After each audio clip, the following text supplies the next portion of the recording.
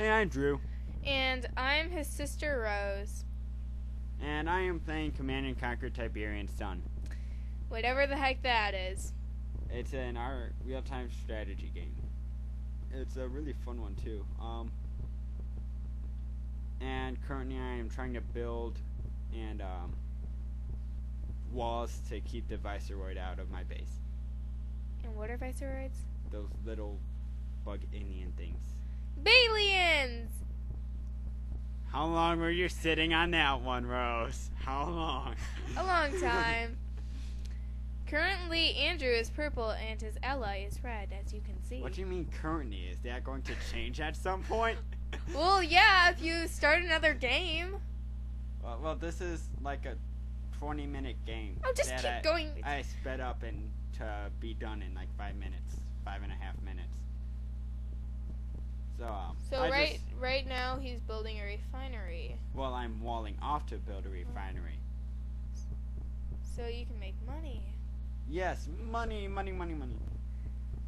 was kind of creepy. Technically, they're Tiberians or resources. They're not strictly money, but they're more or less used as money. And that's what the blue and green stuff are? Yes, that is Tiberian. Hence, Command and Conquer Tiberian Sun. Okay then. This is an older video, by the way. I haven't played this game in a while. I just found this in a bunch of recorded games. And Rose was bugging me to be in a video. I was not bugging you. I just asked why. So I decided to pull this up and have her narrate with me. So, like, how do you get to the other team? Well, first you have to actually see see the upper right map, how most of it is black. See. Yes. Okay. We need to actually see them first. Oh, okay. And the way you see them is by pretty much walking. Well, that might take forever. Yeah, it kind of does, because you can't fly there, and you can't just drill there. There are a lot of Viceroids. There are. There's Viceroids all in the entire middle of the map. That's why nobody really just... It's impossible to just like walk across a Viceroy map, because it will be pointless. You just get killed. Yeah, you need to get a drill if you're not, or why is aerial. red kind of see-through? Because they have built a stealth generator. That way the enemy won't see them. I have just built a radar so I can build a stealth generator.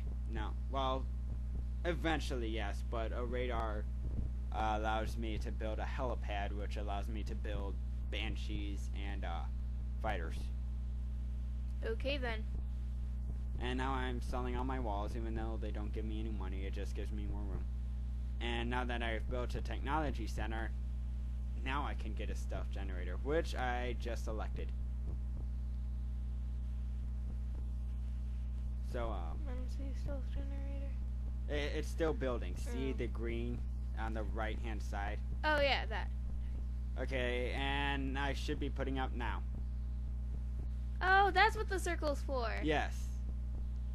The circle is what hides everything. So it's kind of like a shield. Except everything can go through it. It's like an invisible shield. And we just found his base. Ooh. Even though he has a stealth generator. It's blue. Light blue. There's also dark blue. Does it really matter? Yes, it does. There's a dark blue. Oh. So I'm sending over a couple Balians! I'm sending over a couple of drills with a bunch of men in them. So then I can just like empty the drills and have men just swarm his base like this. There are a lot of those blue and green things. And we just found a stealth generator. And fire!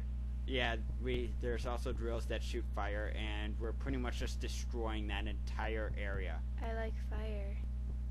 And I am building a missile silo.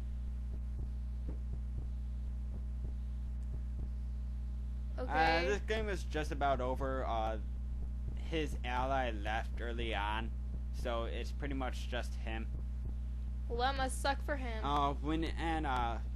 the thing about this game is whenever a person leaves and they don't surrender, when you surrender, your entire base gets destroyed. But if you just leave the game and abort the mission, then a computer takes over and it cancels all its allies, which sucks if the person was one of your allies, because then what was your ally is now attacking you. Oh, okay.